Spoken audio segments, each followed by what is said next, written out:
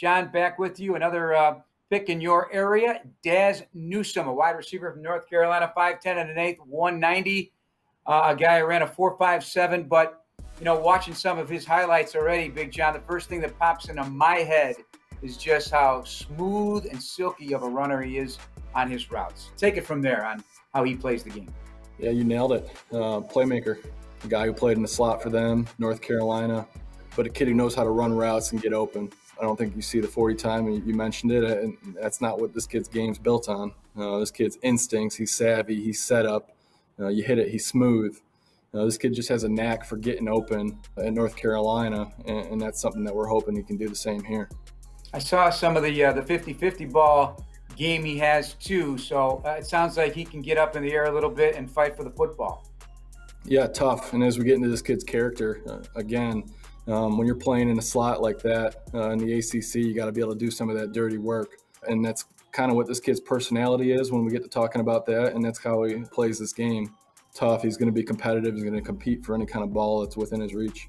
The best thing you want to hear on a scouting report about a guy is that he progressively developed, got better at something. And Mac Brown is quoted as saying he improved his ball catching as well as anybody and as much as anybody he's ever been around.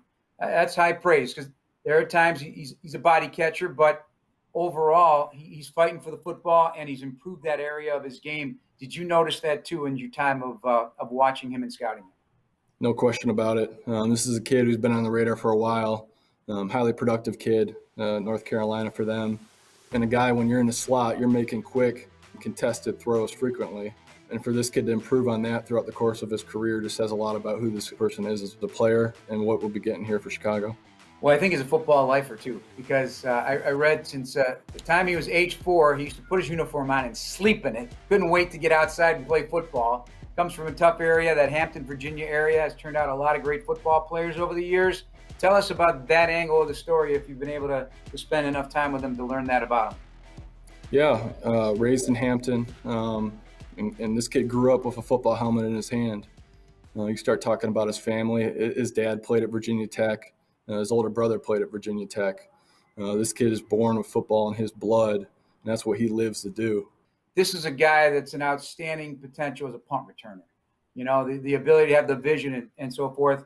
And I do believe he led the ACC last year in average. Is this a big part of a versatile player that you're looking at here, that he could also help you out in the return game in several ways?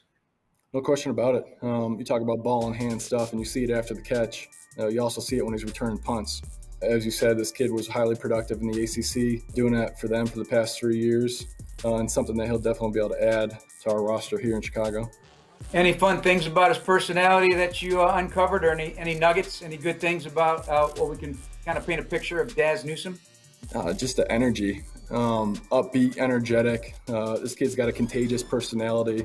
It's going to be fun to be around, whether it's in the locker room, whether it's interacting with fans.